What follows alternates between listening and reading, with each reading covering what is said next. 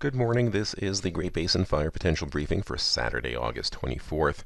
We do have impacts in terms of gusty winds near 30 miles per hour and low humidity across the northern tier of Nevada, far northwest Utah, and southern Idaho today. That area expands a little bit tomorrow to cover a bit more areas further south. So 2 days of good winds and low humidity continuing to dry out the fuels.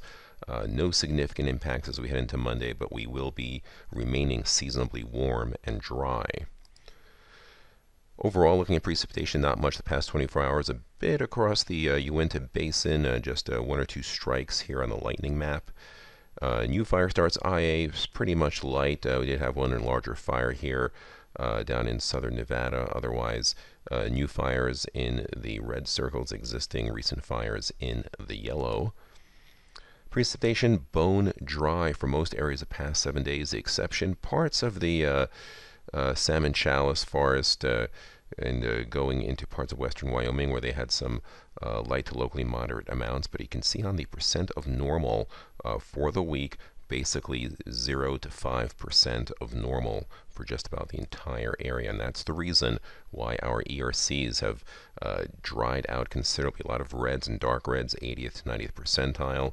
Come down a bit here where we had some precipitation up here in some of the higher terrain of northeastern Idaho, at least our portion of it, but that will be drying out over the next couple of days as well. Our 10-hour fuels, representative of grass and light brush, show critical levels of 3 to 4%, where you see the areas in the red. And looking at some of our ERCs here, in areas of concern which will have winds the next 2 days, up here in the eastern Snake River Plain, they've come down a little bit, but still above normal ERCs for this time of year, normal being the gray, record levels being the red. Similar story here in northwest Utah, above normal, just above normal for this time of year, which is typically the driest time of year.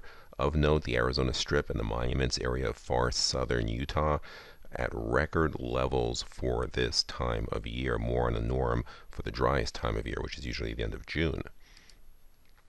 Live fuel moistures also have dipped down below 100%, down near 75% in parts of the Snake River Plain of Idaho, as well as parts of northern Nevada and northwest Utah. So now the sagebrush becoming part of the fire environment.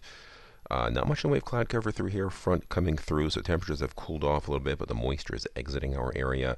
The tight packing of these height lines indicates a strong westerly or west-northwest gradient, which will affect some winds across the northern portions of our area where fuels are dry enough.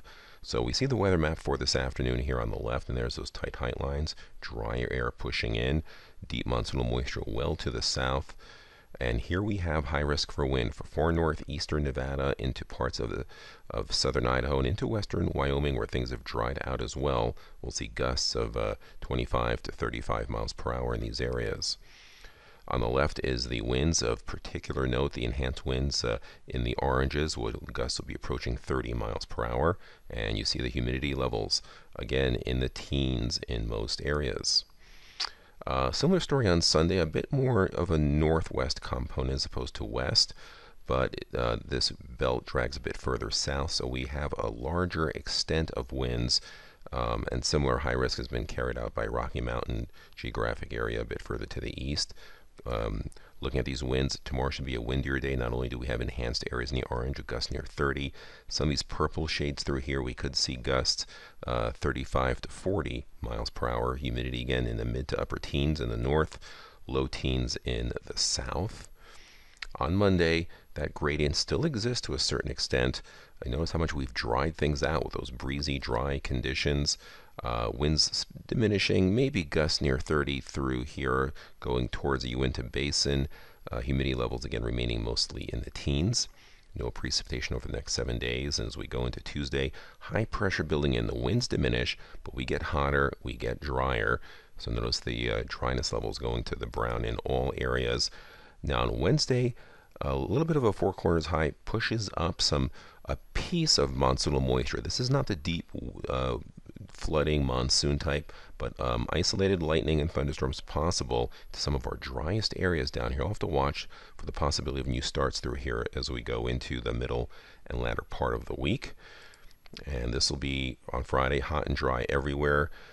You can see maybe a little bit of moistening here with some higher humidity and afternoon thunderstorms, but we'll have to monitor the possibility of new starts in some of these areas, which is quite unusual for this time of year.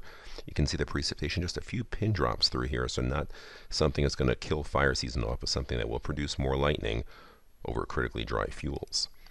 Our 8 to 14-day outlook shows above normal temperatures, much above, especially across the western portion of the Great Basin, shows a push of monsoonal moisture coming into our southern area, so perhaps a bit more in the way of lightning, and maybe by then some wetting rains. We'll see as we go into the first week of September.